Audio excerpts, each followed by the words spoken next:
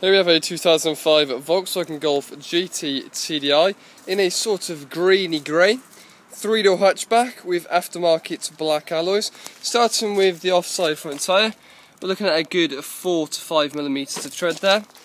As you can see, you've got these aftermarket black alloys. There is a few scuff marks around the outside edge. Not too bad condition. They are a matte finish as well, so they just look quite smart, but again, one or two light marks, no real sign of any curbing at all though, so good condition there.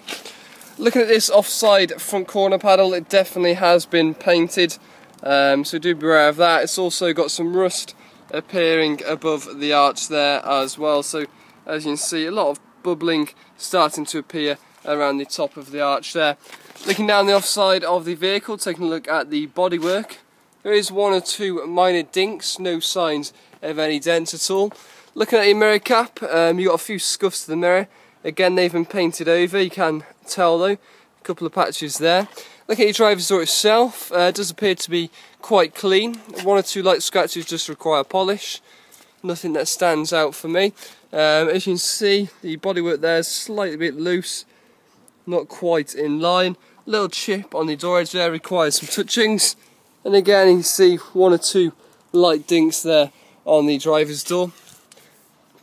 Still's in nice condition.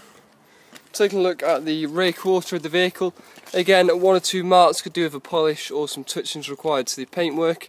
Again, some scratches at the top of the arch there. Also to the rear bumper, it looks like it's been painted as well. Looking at your rear tyre, you're looking at around 2 to 3 millimeters. Looking at your rear alloy, you can see you've got a bit of a curb there. One or two light little marks to the alloys as well, but nothing too serious. Moving towards the rear of the vehicle. Looking at the back of the car here, one or two scratches to the tailgate just require polish. Again, they're very light, so shouldn't really be an issue. Again, paintwork looks like it's been resprayed, as you can see on the rear bumper here. And again, just one or two light scuffs on the near side rear quarter.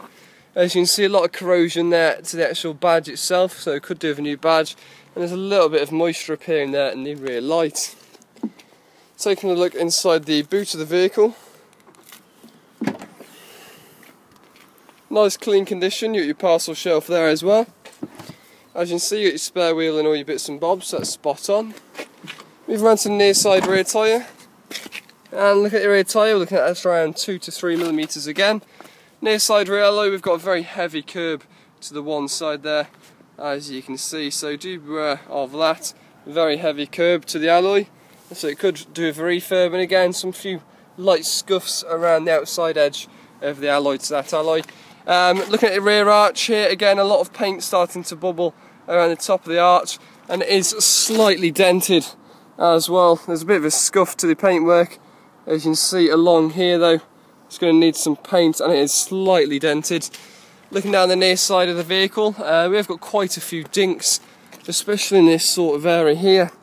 It could just be the paintwork, but in this sort of patch here, there appears to be quite a few dinks to the bodywork. Again, some polish required. There's a couple of touchings, etc. Front passenger door does look okay, to be honest. Bit of a scuff there against the mirror, it's been painted over. And again, some big paint bubbles appearing here on the near side front arch, so beware of that. Front tyre, looking at a good 4 to 5 mil, and we have got some scuffs to the near side front alloy. Again, nothing too serious, they are very low profile, but not a bad condition. Scuffs on the front corner look like they appear to have been painted over. Some light scratches to the front there, some touchings required as there's a couple of stone chips, and to the bonnet as well. That's just age related. A little bit of lacquer peel coming off the bumper there, but no signs of any damage at all to the front bumper. Just to quickly show you as well, the paint is starting to fade all on this offside front corner, all the way down at the side of the bonnet there, as you can see, so beware of that. Take a look inside the vehicle. Full cloth interior, driver's door, slight bit of wear in there to the bolster, again that's just age related. Bit dirty as well, but no signs of any damage. Looking at your rear seats, again no signs of any damage there, does appear to be pretty clean. So nice condition there in the back. And the front passenger seat isn't in bad condition at all either, no signs of any damage. Dashboard etc. is relatively tidy, steering wheel's not in too bad condition as well. Slight bit of wear in there surrounding the door handle etc. Step inside the vehicle itself, we do have 2 sets of keys, and just getting the car started up.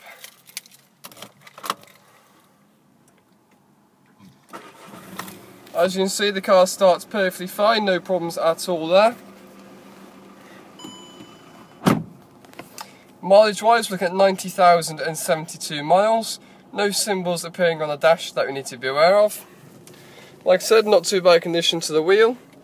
You're looking at a radio and CD. No problems with the sound there. We've also got the Econ light indicating there it's on and off. No problems at all with any of the blowers. Manual transmission. Taking a quick look at the documents. Copy of the V5. The car has had 2 owners. Has got an MOT certificate which ends here March 26, 2015, so plenty left on the MOT for the vehicle. And we are looking at partial history. There's no service book, they are in receipts. So if we just quickly go through these receipts here. The first one is a receipt here. As you can see, it's had all the maintenance work done on it. So Arnold Clark, long life inspection service at 18, long life inspection service there again at 34, so that appears to be it on there.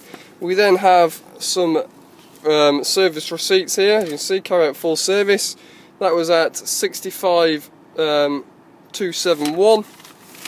We've then got another carry out full service at 72,135. And then the last service it had, which is not that far away, 26th of March 2014 at 85,822. So not that long ago serviced, but as you can see, only some partial service history. There we have it, that's the 2005 Golf GT TDI manual, 3-door hatch, and for a car of this age, it's not in too bad condition.